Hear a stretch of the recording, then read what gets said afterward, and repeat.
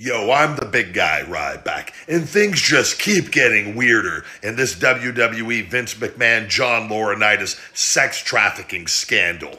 If you're not familiar with what's going on, I highly suggest you Google Vince McMahon, Janelle Grant, and then read through all of that. It's absolutely insane, but not shocking to anybody really. John Laurinaitis, who is the former head of talent relations in WWE and actually hired me on 2 different occasions, is also named in this suit.